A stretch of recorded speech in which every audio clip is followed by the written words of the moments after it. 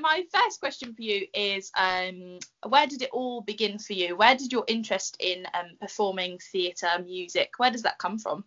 I honestly can't remember a time when I sort of wasn't doing it, because I went to dance lessons from the age of, I think, 3 or 4. I started going to ballet and tap, like super obviously baby lessons, and I just sort of didn't stop. Like, just want, like most people go to dance lessons when they're like a kid, and then they sort of grow out of it and decide they want to do something else, and I just kept on going. But I think the first show I ever saw was Cats, and I was just obsessed with it. I was obsessed with the dancing, and it's sort of what made me want to dance. And I used to put on the whole of Cats for my neighbours in the living room of my house when I was like 6 or 7 years old. So lucky them. The whole I would just put on the soundtrack and sing the whole thing. They're like, being every different character. They were probably like, oh my god, bless them, at entertaining the kid. Like, yeah, really great. And then I just sort of kept going from there. I always danced, and then I went to Italia Conti when I was 11, and sort of was there through the college as well. So it's sort of just what I've always done. I sort of don't remember ever not doing it. Brilliant. Really fortunate, especially the last 5 or 6 years or so, that things have been really consistent. And I feel so grateful for that. But I sometimes think I don't really know who else would hire me to do any other job, because they'd be like, well, can you even do it? What can you do? Like, what other experiences do you have? None. You know what I mean? But obviously I've worked like in between jobs, over the years. But, if I had to go into anything sort of long term, I feel like no one else would ever hire me. They'd be like, what? Especially, any kind of corporate environment, they look at what we do and they're like, what is that? Yeah, no. It is seen by a lot of people still as a hobby. Yeah, it is. When I was at college and I was training, I also worked on reception at BMW. There we go. And they, like, no one got it at all. They were just sort of like, what do you mean? Like, I think they thought I would sort of work my way up the company at BMW. And I was like, no, like, it's just a weekend job, while I'm training to do this. And they didn't even understand that people got paid. They just think that we're all, well, obviously sometimes we are, but they think, that our entire life, we're just doing it for fun and no one's paying us. Because we love it. Yeah. Which is the case sometimes, but when you're doing, like, when people are in, a long running contract in a show in town or on tour, and they just think that we're just like going along for the laugh. They don't even understand that we get paid anything. It's so funny.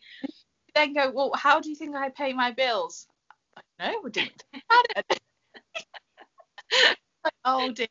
Yeah, when you've done like panto and stuff, particularly things like panto, people will go, well, you haven't rehearsed for that, surely. Like, you're messing around on stage, and you're like, no, there's a rehearsal process. But why? Like, what are you rehearsing? Well, there are lines. Right. No, you're not just making that up. No. Some things that people come out with, you just couldn't write that. Like, when you say things, people go, that's not true. They didn't say that. And you're like, oh no, they did. That's genuinely what they think. But to be fair, on the flip side, I will say that sometimes, people do, within the industry, sometimes take things so seriously. And I'm like, let's remember that we are really lucky to do what we do, but it is fun, and we are essentially playing up and singing and dancing around for a living, and that's great, Kind of like finding that balance, isn't it? Where you realise that you're doing a job, you have to take it seriously to some respect, but also, you're not saving lives, it is. And I think that's really been highlighted at a time. Yes, absolutely. Like the workers that are important and that aren't. Obviously, I say everything is important, and entertainment is so important. Of course, it is, has to be, in all the mediums. But I think once I can't remember the exact quote, but Judi Dench once said something like, you know, take your work seriously but not yourself, or something, and I really liked that. Oh my gosh, yeah, I was talking to someone a couple of weeks ago actually, and he said the same thing. You know, yeah, absolutely, that's a great way to look at it. And moving on to like your first theatrical role, can you remember it and how you felt to be doing as in professionally? Yeah. So my first job was in Joseph and the Amazing Technicolor Dreamcoat. That was the UK tour. So I started that in 2008. And I at first was in the ensemble, and then I was the alternate narrator. Yeah, I mean, I was like still a kid. If I remember, like I was like, I mean, a kid. Like, now I'm like, I was a child. I was 12. You know, it seems like such a long time ago. And we did 12 shows a week. You know, every Saturday we did 3 show days: 2 o'clock, 5 o'clock, and 8 o'clock. Everyone who's done that tour knows the deal, and you just become. You know, I think it's sort of a cliche thing to say that in shows people become families, but on that tour, because the schedule is so crazy, you really do, because all you have is each other. But obviously, I think it is, you know, everyone in the show was on the younger side. So everyone still had like a great time. Everyone still went out all the time. And, you know, we would go out on a Friday night before like 3 shows on a Saturday. And now I'm like, what are we thinking? What's up? But I had the best time. And it also set me up for thinking an 8-show week is not so bad ever. Of course. Well, yeah, because you've literally just finished one show and then you've got to get ready for the next one. And then, like you say, on a Saturday, you've then got to do it a third time. It's like, oh, God. Yeah. And it's not, you know, like, I don't know, everybody feels differently about it, I guess. But because it's such an upbeat show, there's nothing other than upbeat that you can be. So it's like, oh, God. But you can't, you know. It's high energy. But it is only an hour and 40 minutes long. So, you know, it's the first act is over in a flash. Yeah, flies by, so so that's nice. But so we did that for 2 years. 2 years of 12 shows a week, and I think we had 1 week off for the entire stint. Oh God. So that was crazy. But I think, you know, I was really young, and I didn't. And it was my first job. I didn't know any different. I just was having the best time. You know, we were all just having fun, and it was. I remember, you know, the crazy schedule, but I don't have any sort of like not fond memories of it. I just remember having a great time. Yeah, like now, although you would be loving it, there would be moments where you'd be like, oh God, just need this is a slog. Yeah. Yeah. It's crazy, isn't it? You look back on things and you think, why was that not horrific? Why did I just love every moment of that? But yeah, you do, you know. Great. So we'd always seek out the nightlife that we could, and you know, we'd all just go and hang out and eat out together, and everyone, from what I remember, got on well. So yeah, it was just a really good time. And if roles were reversed and you could play any male character in a musical, what character would it be? Well, whenever they have these role reversal miscast concerts, I always go for Tony from West Side Story, just so I can sing a song about my own name, which has sort of become a bit of a running joke.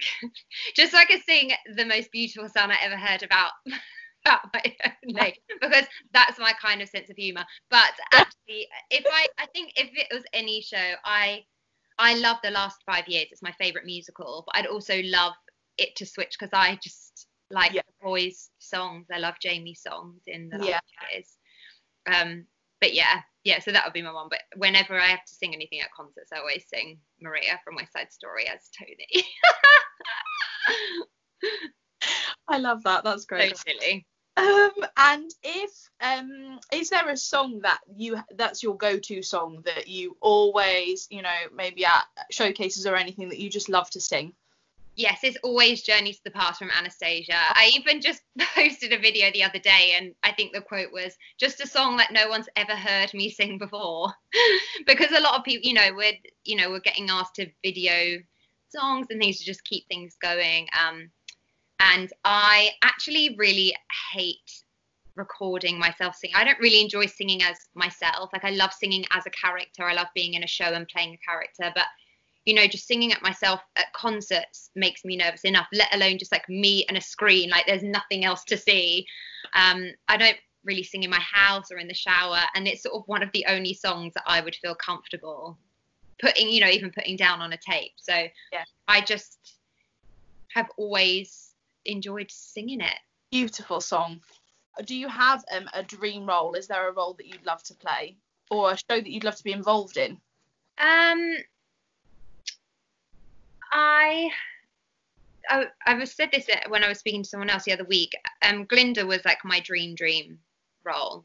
I was really lucky with that.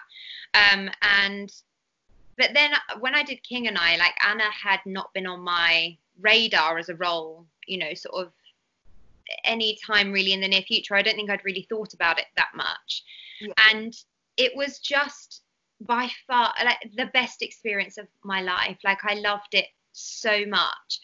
And it sort of made me think, oh, maybe, you know, the dream roles aren't always the ones that sort of turn out to be the experiences that you enjoyed the most. So not saying that I didn't, I mean, I loved doing Wicked. I loved playing Glinda, but I think, you know, everything has its expectation, doesn't it? So because like that was like the absolute top, you know, that's what it's going to be. But then when you sort of walk into something and it sort of hasn't been on your radar, then it takes you a bit more by surprise when it's when it's the experience that the King and I was.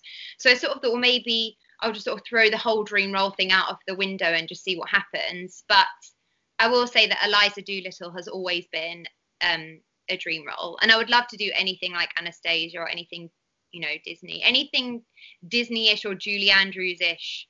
Always up my street. But yeah, Eliza Doolittle sort of like one that I would really love to do if there was a production of it ever.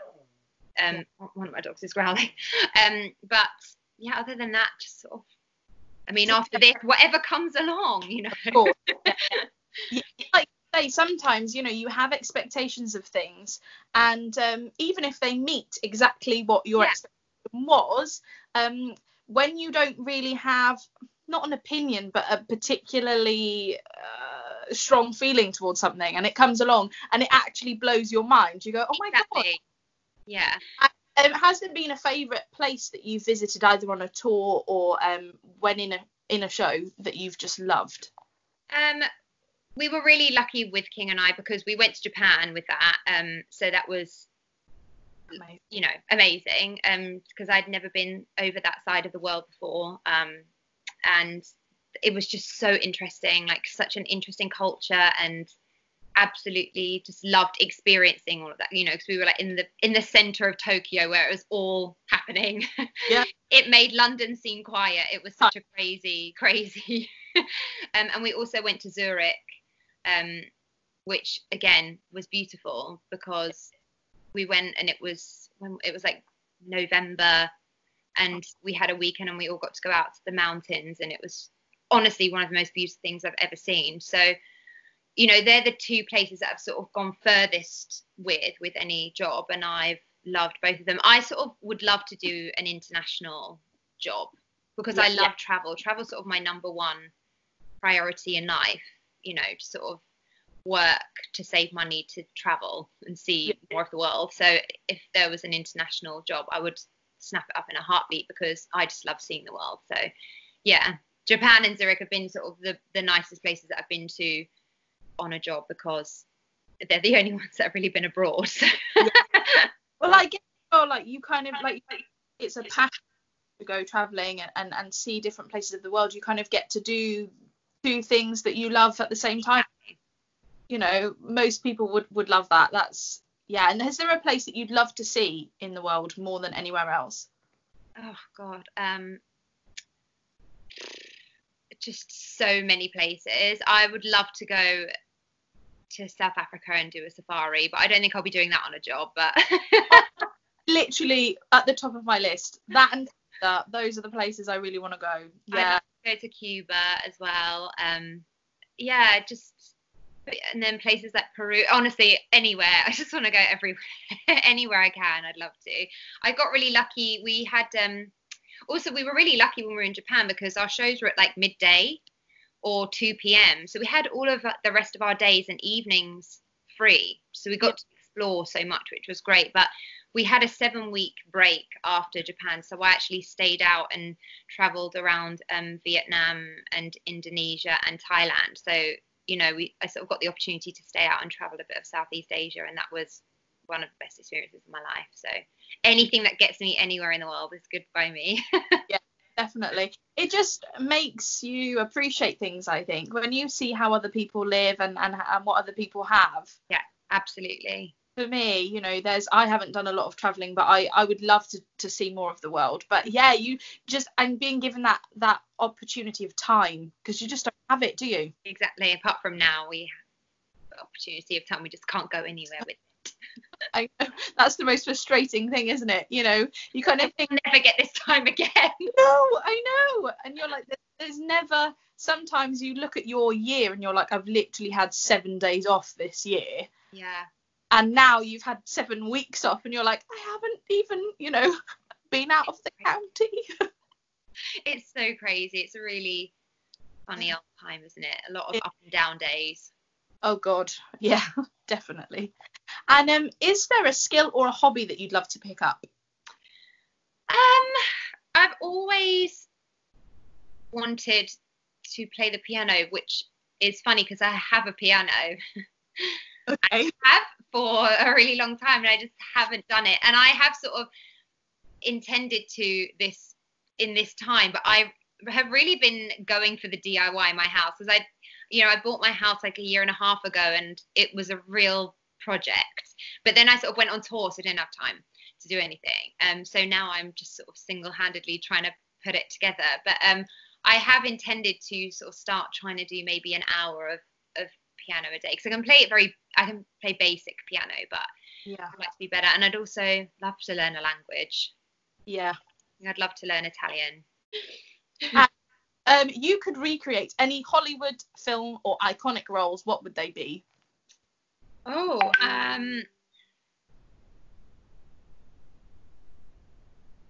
that's a hard one, because the thing is, a lot of those sort of roles have been made into musicals, and you know what I mean, they've been made into musicals. So Yeah.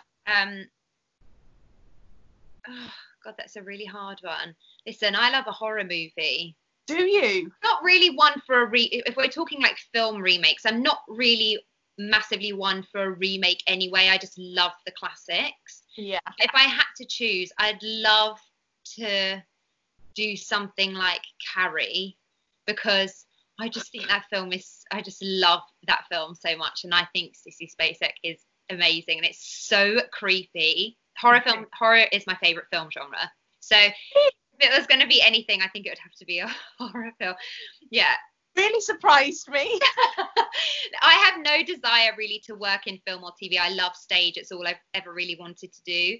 Yeah. But if I was to ever do anything film or TV, I've always said I would just want it to be horror, because I just love a horror movie. I'd love to I did so I basically, my like bucket list thing was to do a horror movie where I got killed first, and I did an independent one quite a few years ago now actually. But like, if I ever was to do a proper film, I'd love to be like the girl who's killed first in a horror film. That's hilarious. Yeah, I was expecting you to say something totally different. I didn't expect you like an Audrey Hepburn in Breakfast at Tiffany's or something like that. But no, I would love to recreate a classic horror movie. Yeah, the new ones are never as scary, I don't think, because I think there's something about that sort of old, you know, classic style that just makes it creepy. And now everything is effects are so great. It's sort of, you know, it's what it is, and I love that old style. So, but yeah, I'd love to redo Carrie, because she's just terrifying. Yeah. Yeah. I honestly can't even sit through a trailer of something like that. No. Do you know what? I'm so proud of myself that you'll probably giggle at this for someone who likes horror films, but I sat through a jumpy film. Have you seen The Quiet Place or A Quiet Place? Literally I love the film. I think the concept is exceptional, but like I went to see that with a friend, and I nearly broke her hand because I was just terrified. And of course, because it's so, you know, you go to the cinema for that cinematic experience. Yeah, but I absolutely. like I did not like the fact that I could, like, nothing would happen and then someone would, like, from the Fanta, and you're like, I'm that friend who will be like, oh, to my friend, like, in the middle of the film if I know that they're scared. Yeah, well, my friend, she, like, I could feel her, like, releasing my hand. I was like, what are you doing? And she was like, hand's getting warm, Jen, like, chill, there's not going to be a jumpy bit for a while, we've just had a jumpy bit. I was like, get your hand back. I was like, I'm the worst, honestly. See, sometimes my friends will message me and it'll be like 4 PM and I'm at home on my own and I'll be watching a horror film and they're like, you're so weird. On your own, absolutely. Yeah, all the time. I mean, I watch them. I have them on when I'm in bed at night. Like, they don't faze me at all. So the weirdest thing is, I mean, I'm not, horror films don't scare me at all, and I can watch them any time of day or night and not be bothered. However, I am terrified of E.T. Oh God, but that is one funky looking thing, isn't it? Right? Thank you. Everyone else is always like, he's so cute. But when I say terrified, like, terrified, if I see a picture, it ruins the rest of my day. Like, if I come across it's a real irrational but very strong fear, and people think it's funny, so they then think that they should. No. One of my best friends, when we were, I think, like 16 or 17, he thought it would be funny and he bought me an ET toy as a present. I didn't speak to him for a year. Like, cut up in front of him. I was so upset. It is really bad. Oh my God. Nothing else scares me really apart from E.T., even though I know it's not real. It's weird looking. Yeah, they did that weird, was it however many years since the film? I've not even seen the film, I've just seen like clips of it. It does not interest me at all, that kind of thing. And just giving us shivers. They brought out a Christmas advert and I was like, it's all over Twitter. Mute me. That's what I mean. They brought that out and I was like, yeah, I remember I was sat with friends at the time. We were watching something and it came on and everyone was like, oh, cute. And I was like, that is the ugliest looking thing. And all of my friends were like, oh, how dare you? And I was like, I understand. My parents took me on the ET ride when I was 7 in Florida, in Disney or Universal. I can't remember what park it is, when I was like 7, to try and help. Anyway, at the end, so basically, obviously, you give in your name at the beginning, but I was a child, so I didn't know that, because then at the end, he's there and he says, bye, Maria. He says, no. bye to everyone and their name. And I was like, well, that's it. I'm dying. He's coming to get me. And I think I had to go on It's a Small World like 4 times to get over it. That proper haunted you. Horrendous. And I think it was to help, but it did not help. It hindered it totally. I think it pushed it over the edge. I'll never forget hearing that voice saying, bye, Maria. No. Oh gosh, that's so funny. And do you have like a favorite go-to recipe? Like, if you had friends over to cook, like, what would you make them? Or are you a takeaway, I'm gonna have to buy it in rather than a cook it person? Me and my friends actually do quite often like to order in, just because we like to get a takeaway and wine and sort of make a night of it like that. But I didn't really cook that much until about a year and a half ago. I went vegan. I'm sort of back to being vegetarian at the moment. I've like gone backwards, which is not very good, but and that forced me to cook a lot more. So I cook a lot of chilies. So, of my friends, they'd probably say that's my best thing, and they always love my chili, but it's also really the only thing I've ever cooked for them, so they don't have much to measure it against. But I find I'm not really someone who just cooks one meal. I won't cook for myself every day, just one meal. I'll do a batch so it lasts me for 4 or 5 days, and things like chilies and pastas and things like that. I'm not a huge cook, but I've learned to do a few things well. Italian food is my favorite. Yeah, I absolutely love it. Italian food and sushi, but obviously now I just eat vegetable sushi, are my favorite foods. Okay. I'd be really upset if I couldn't eat them. Yeah, they're my favorite. But I'm not fussy at all. The only thing I don't like is mustard. I literally eat anything. No, not me. And I do eat anything and everything and a lot of it. Good. Yeah, I'm pretty good. I like. I'm a bit weird though. Like, I don't like jam, but I like jammy Dodgers. I'm one of those strange people. People will always be like, she's eating a jammy Dodger, but she won't eat the jam in the cake. I feel like jam in jammy Dodgers and normal jam are quite different things, though. I like both, but I can see the difference. Oh, see, This is a good chat. Yeah, I mean, a jammy dodger's more just like a sort of sticky treat, you know. I love a jammy dodger. I like the thing that's not nutritionally good for you at always. That's what we want. Every time. Summer coming up now, what would you have? Like, what would be your go-to refreshment? Would you go for an ice cream or a lolly, or would you go for a drink? I love ice cream. It's my thing. You know, everyone has their sort of their favorite sort of treat, and ice cream is my mint chocolate chip ice cream is the one. Standard. Is the absolute one. Drink wise, margarita is my favorite drink. Okay. If we're talking alcoholic. Yeah. My favorite go-to drink. Yeah. And my last question for you is, what will you be doing next after? Do you know what's coming up for you?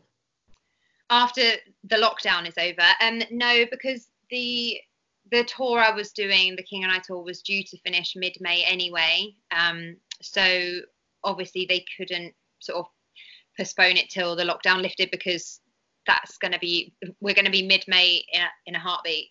So yeah, it was just sort of starting to get back into auditioning for things for later in the year, you know, in sort of just as this happened, really. I think that they might take it out again, but that's, you know, everything is sort of up in the air at the moment. If they did do another tour, especially if it went, you know, international, then I think I would definitely want to do. I love being part of the show. I love the role, and I want to travel. But yeah, just who knows? I'll be trying to get a job with people saying, but what can you do?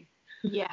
I'll be trying to just get, you know, a sort of a regular day-to-day job until something else comes up. But I'm fine with it. You know, when I was younger, I think I used to really worry about the long term, but I have become much more of a take each day as it comes kind of person. Yeah. So when it happens, I'm like, when that happens, I'll figure it out then, you know. So, but at the moment, no idea. No clue. Yeah, I think that's the thing. You know, I'm one of life's planners, and I'm one of life's. I love a look forward to moment. I love that, and particularly with the kids, you know, it's always constant. We've got a show, and then after that show, what are you doing? So my life has become, even my personal life has become that. What's the next thing? What's the next thing? What's the next thing?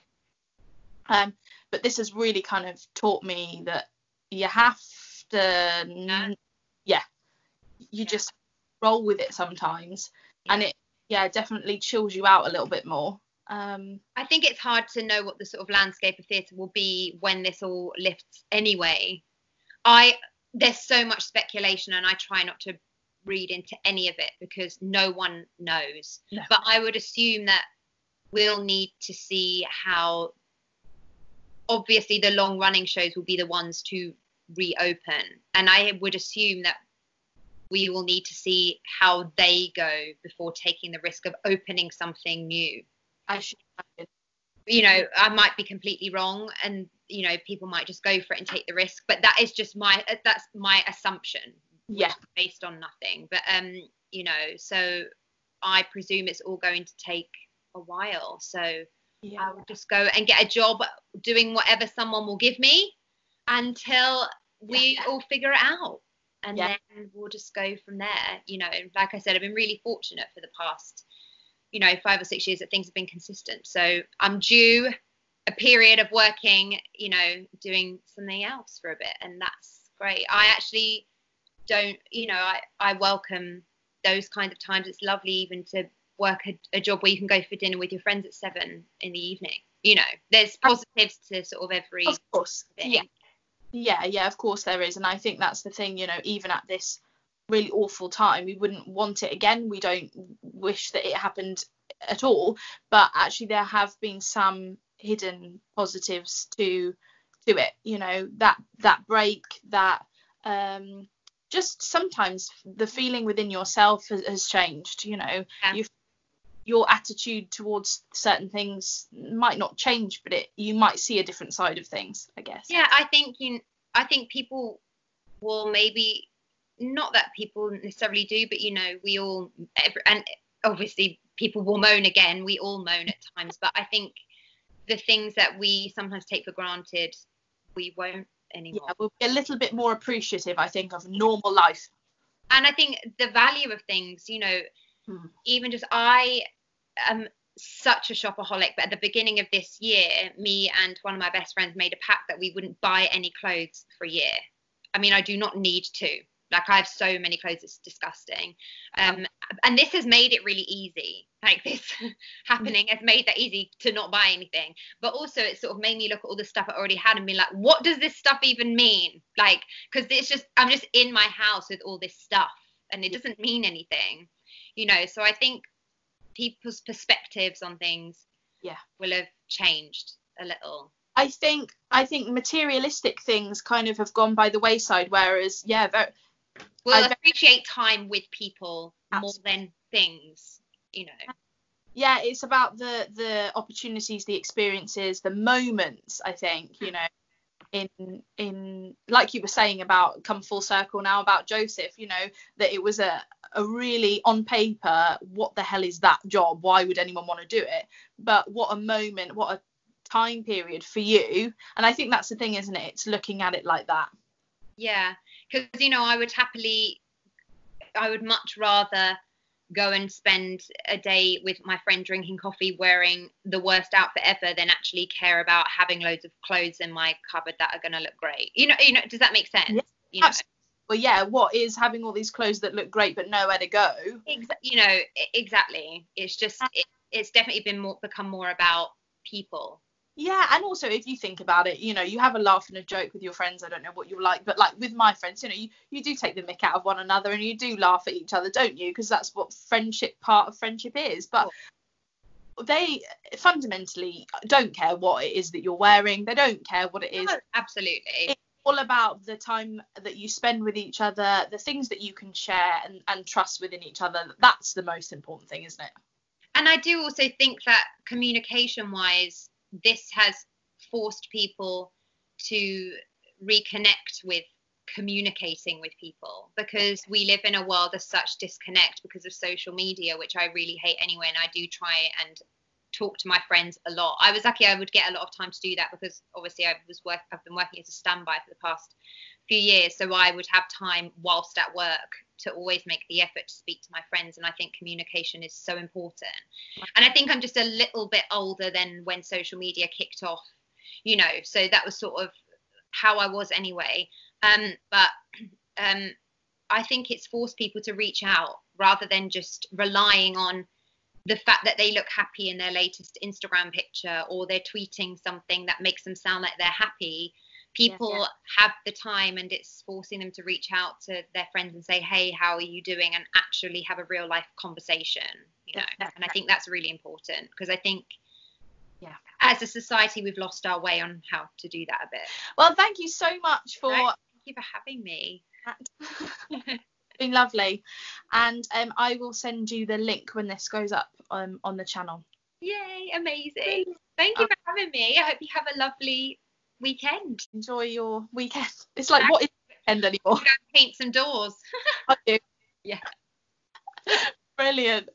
Your house will be like a brand new house by the time you finish. It really will. It really will. Your family like, what happened? I know. When my housemate moved, he's back in Ireland at the moment, but when he moves back, he'll be like, what's happened? Yeah. What did you do? Yeah. So much, my love. Take care. You too. Bye. A huge thank you to Maria. I hope you've enjoyed all the fantastic people I've had on, all the amazing stories, and I hope it's made you smile. A few more still to come. Take care, everybody. Goodbye.